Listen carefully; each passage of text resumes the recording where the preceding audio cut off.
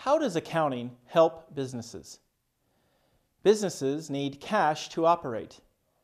They need cash to pay salaries, buy inventory, and make large purchases, sometimes called capital purchases, like equipment in order to run their business.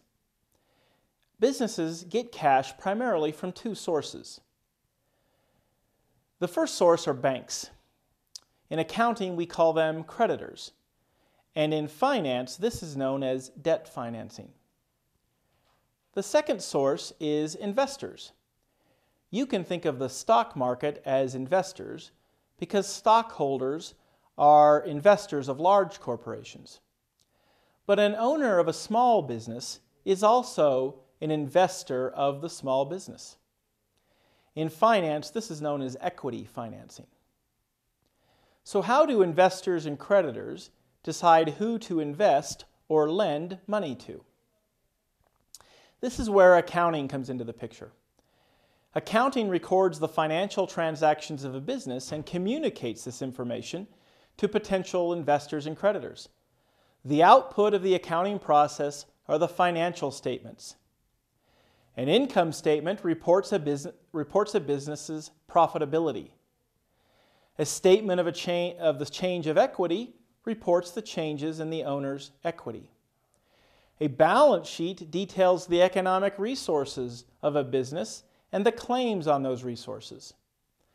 Finally, a statement of cash flows summarizes the cash inflows and outflows for various business activities. Businesses with good financial statements tend to get the money. Businesses with poor financial statements often do not. This is because cash, again sometimes called capital in finance, is a scarce resource.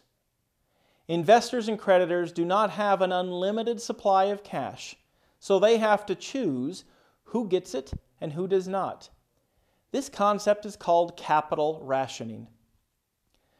But that creates a dilemma for investors and creditors. How do they know that the accounting from one company to the next is done correctly and with the same procedures and guidelines? The accounting profession has a list of accounting standards that must be followed to ensure that all similar transactions are accounted for the same way. These standards are known as generally accepted accounting principles and will heretofore be known as GAAP. So GAAP are the accounting rules that tell us how to account for specific transactions. GAAP is the foundation of financial accounting. In the United States, the Securities and Exchange Commission, or SEC, requires all companies whose stock is traded on an open market, like a stock market, to prepare their financial statements in accordance to GAAP. Failure to do so would cause the company to go out of business and could possibly lead to accounting fraud. So all companies comply with this requirement. The SEC has deferred the creation of GAAP to a private, non-government organization known as the Financial Accounting Standards Board, or FASB. Although this is an oversimplification, you can think of it as the FASB creates GAAP for U.S. companies. For the rest of the world, there are different accounting principles and guidelines. The most common set of international accounting standards are known as International Financial Reporting Standards, or IFRS or IFRS. IFRS is created by the International Accounting Standards Board, or the IASB.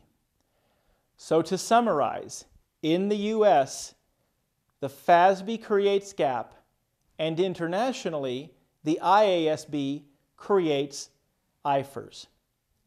So why is this international stuff important, besides the obvious reason that we live in a global economy? The SEC wants GAAP and IFRS to merge or converge into one set of standards worldwide.